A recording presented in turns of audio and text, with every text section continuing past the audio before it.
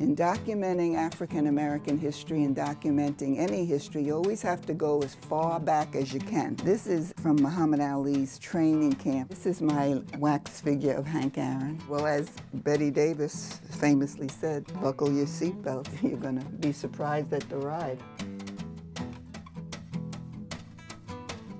I like to say that collecting is God's work because it consumes me completely. We're in the garage and, you know, space is always an issue because somehow or other I have to live here.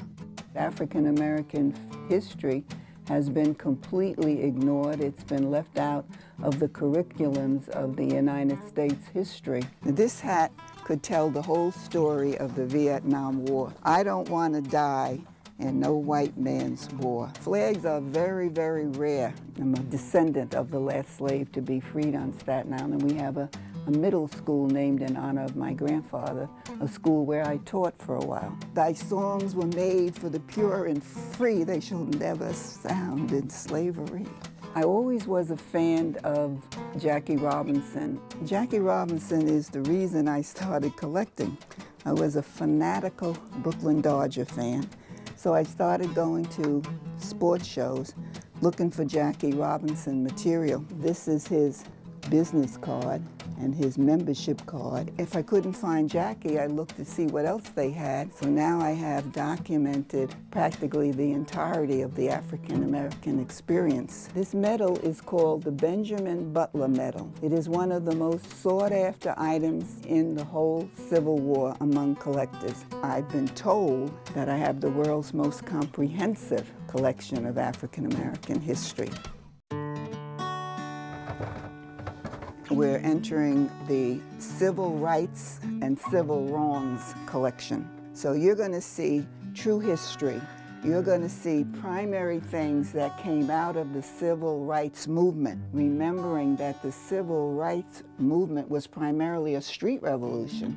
We think that the problem was only in the South, but the problem with segregation and racism was countrywide. They have this beautiful hotel, but they want to assure the guests this beautiful hotel was designed in 1943 for white guests, and its facilities are inadequate to accommodate colored guests. When it comes to segregation signs, they didn't just flash through the South. They were in the West. They were in most of the country, and they took whatever form the designer chose. You know, the famous Jewish statement, "Least we forget," that's really the essence of what documenting history is all about. It's just so poignant and so honest and so uncomplicated. And somebody obviously put it in their store window. Well, when we have an item that has significance, the story ought to be told. Nobody could make this up.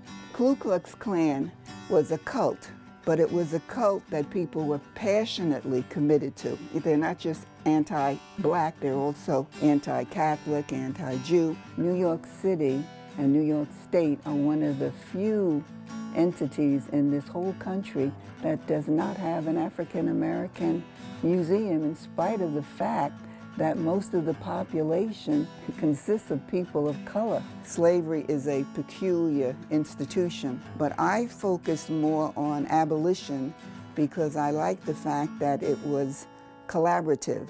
And if African Americans did not have the help of abolitionists who gave up their life on the basis of a principle, I don't believe we ever would have gotten our freedom. We still would be enslaved. Benjamin Franklin is a perfect example because he started out as a slaveholder, and then he met some blacks in a school where they were learning Greek and other forms of higher education, and he realized he had made a mistake in his assessment, and it's never told. When he died, the last day of his life, he was in Congress begging them to free slaves. So I hold the abolitionists in the highest regard because America has never called them heroes. We cannot get away from the fact that when this country was born, when it was created, the only people here were African Americans, the Native Americans, and people from the English Commonwealth. So when you consider the length of time that African Americans have been here, they had to be creating stories.